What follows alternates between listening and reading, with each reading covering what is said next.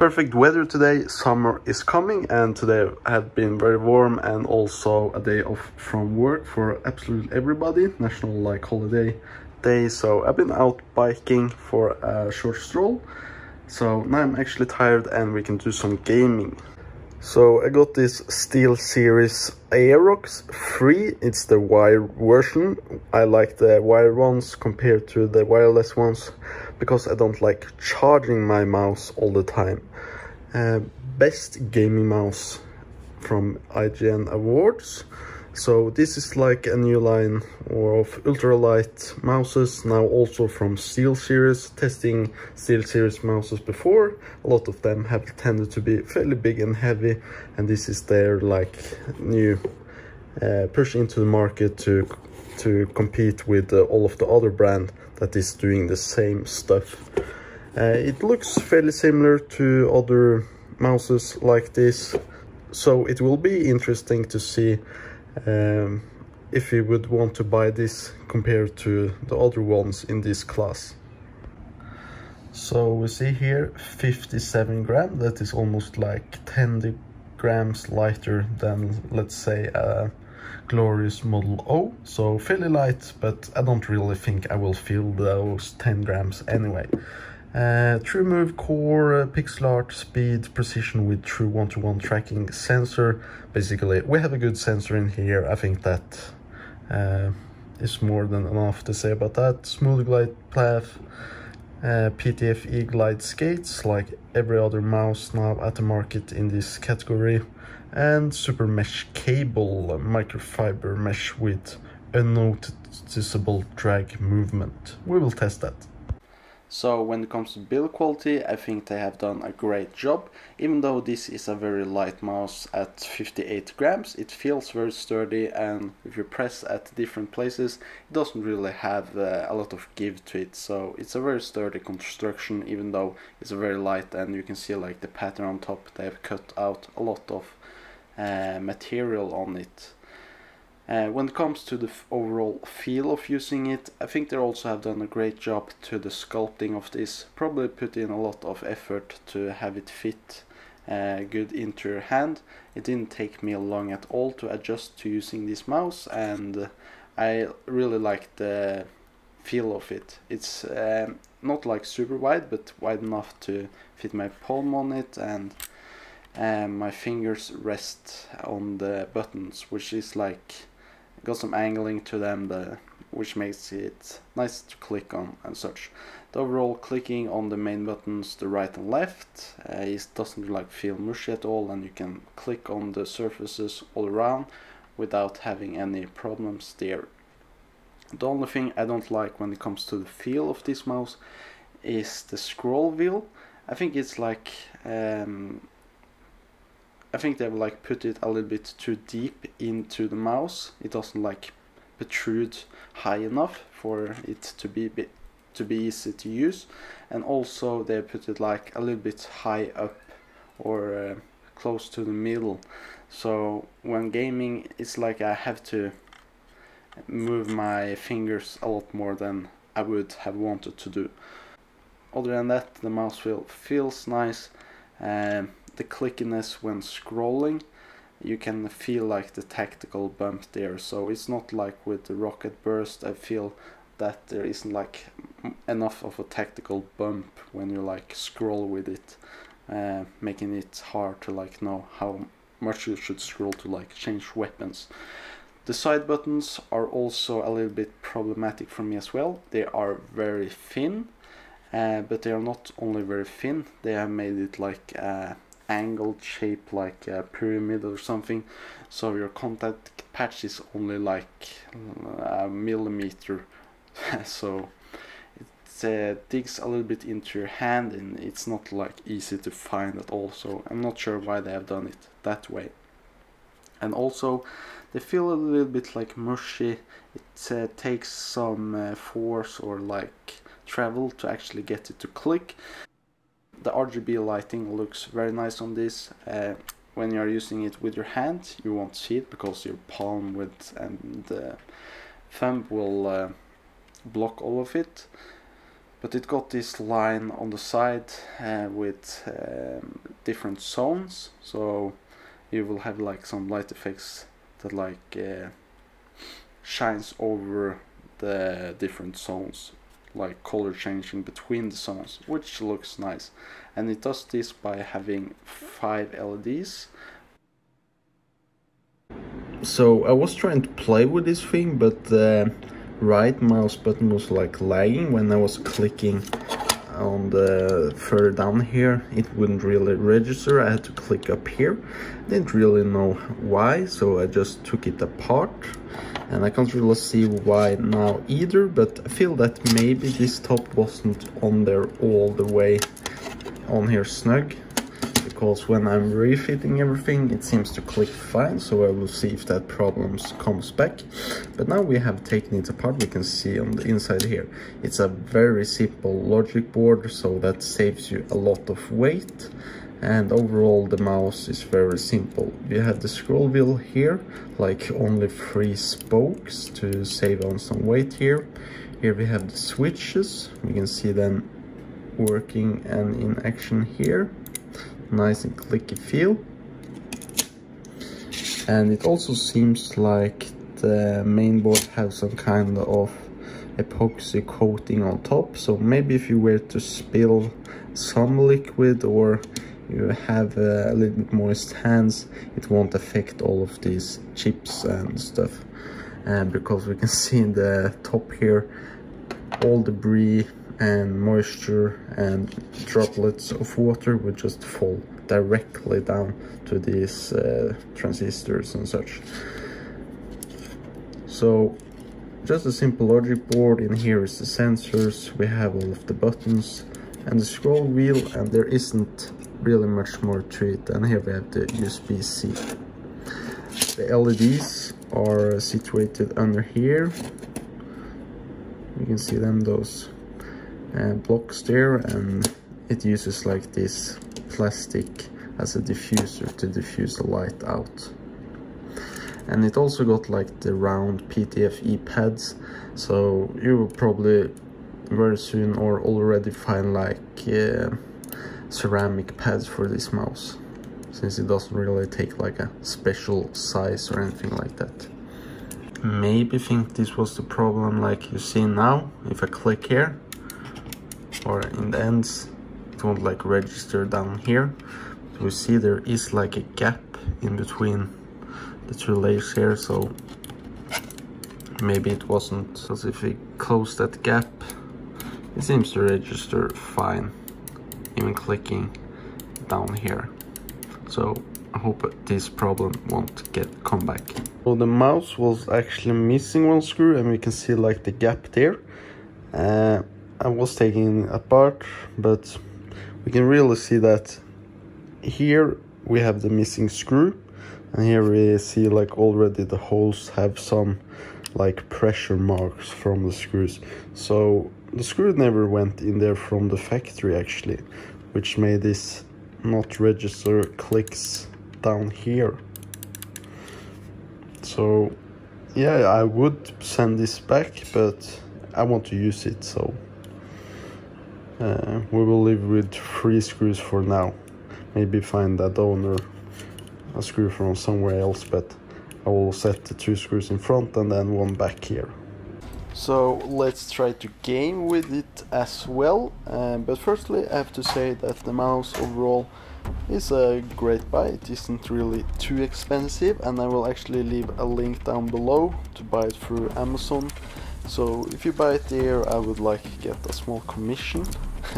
So if anybody does that, actually thank you for that. But overall I will continue to use it. It's not like perfect. I'm not sure if it's just me or if other people would have feel the same way about the mouse scroll button. I was searching Reddit and I found out some other guys complaining about the mouse scroll.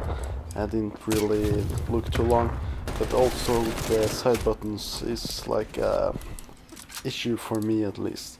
But I can't really see how anybody would like play competitive and be fine with having those small smushy side buttons. I'm not really a pro player at all. I'm mediocre at best. In this round here, I'm just trying to maybe be a little bit more aggressive than I used to be, running the LC10 on this Nuketown map here. I really like to play Black Ops now because it's somewhat close to the combat in Warzone, in Modern Warfare multiplayer. The combat is just so fast, so it's more the first person that shoots that wins. Tracking and such while shooting isn't as important. So if you want to be a better Warzone player, I would play Black Ops instead, because it takes longer to kill. I used higher sense before, but one of my friends recommended me to go down when it comes to sense, so now I'm playing with 800 with 800 DPI with like 5 to 6 sensitivity in game. So I know that people play at much lower sense than that, but I feel that if I personally were to lower it even further down, I couldn't really stay competitive at all, because I would need a bigger mouse mat and table, and yeah, it would just makes everything so slow when moving around.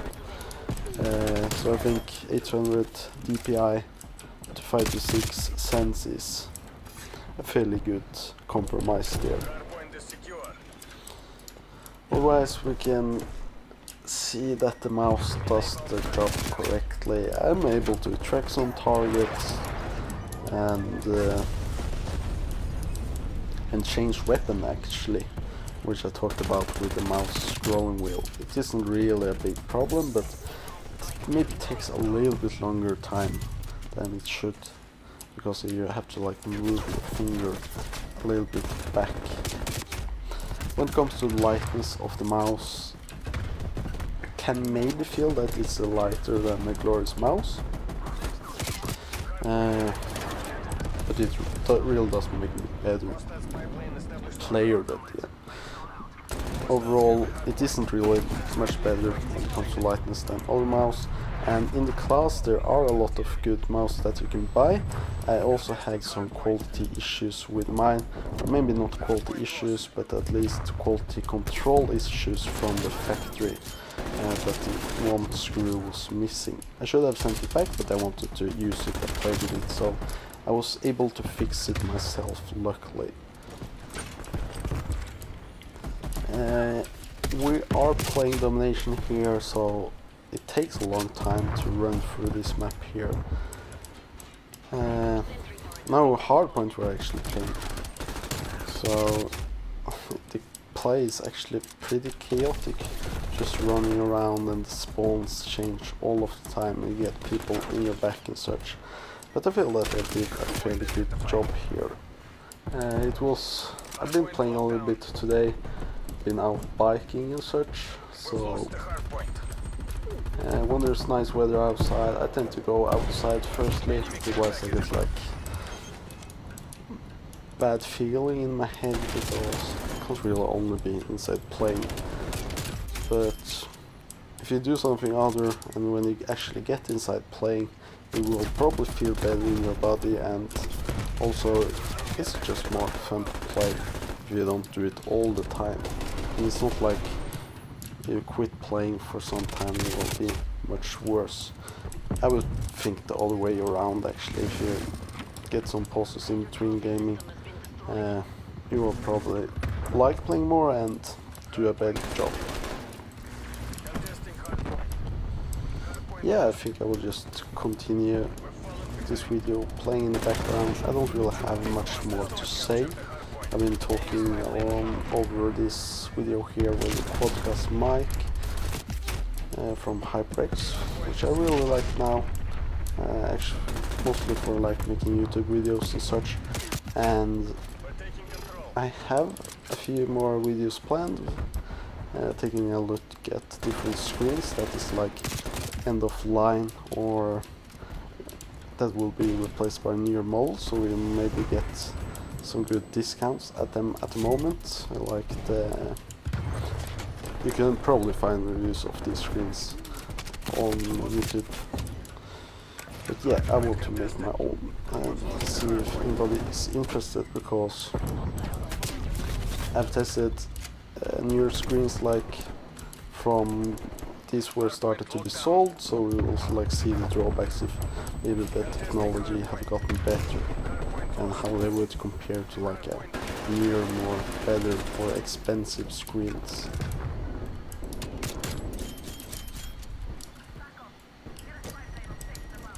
And the SteelSeries Aerox 3 got nice RGB, but if you are already in like the ecosystem of SteelSeries products, it also maybe makes more sense to buy this than another mouse, because at least if you really care about RGB, because you can like sync it with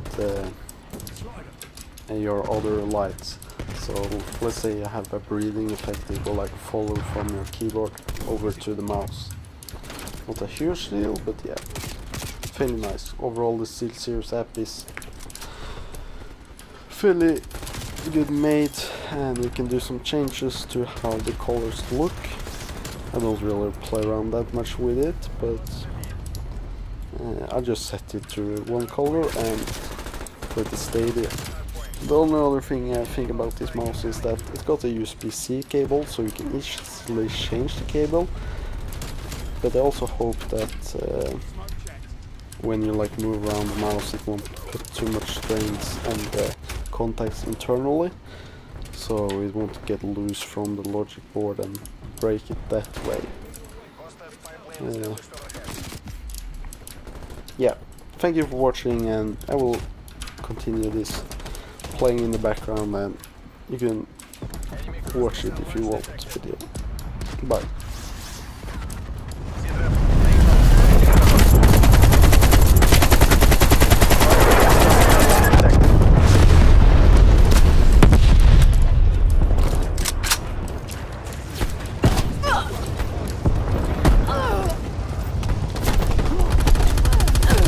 That's nice, you're better than that. Hit harder. Hardpoint identified. I'll deal with you later. Hostiles have the hardpoint. Sentry turret ready to Hardpoint deploy. locked down. Sentry turret hardpoint lost.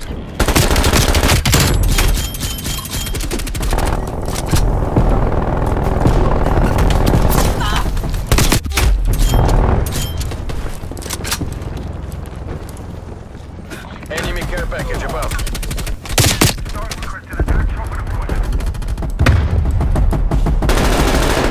Hardpoint is secure. Sentry turret.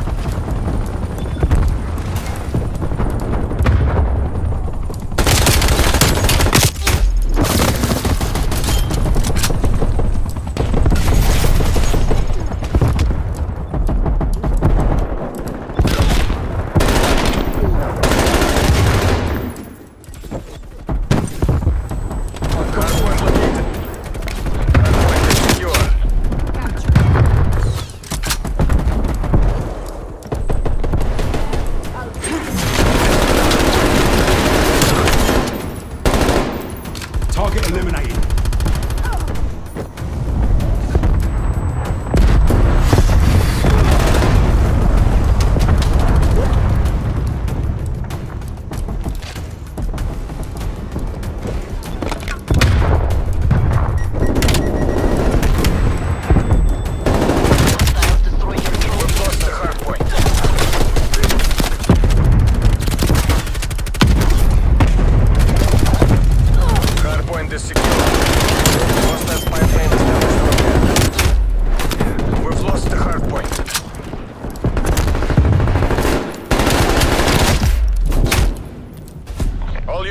Head to exfil. You're not to be taken alive. That's a hard fail.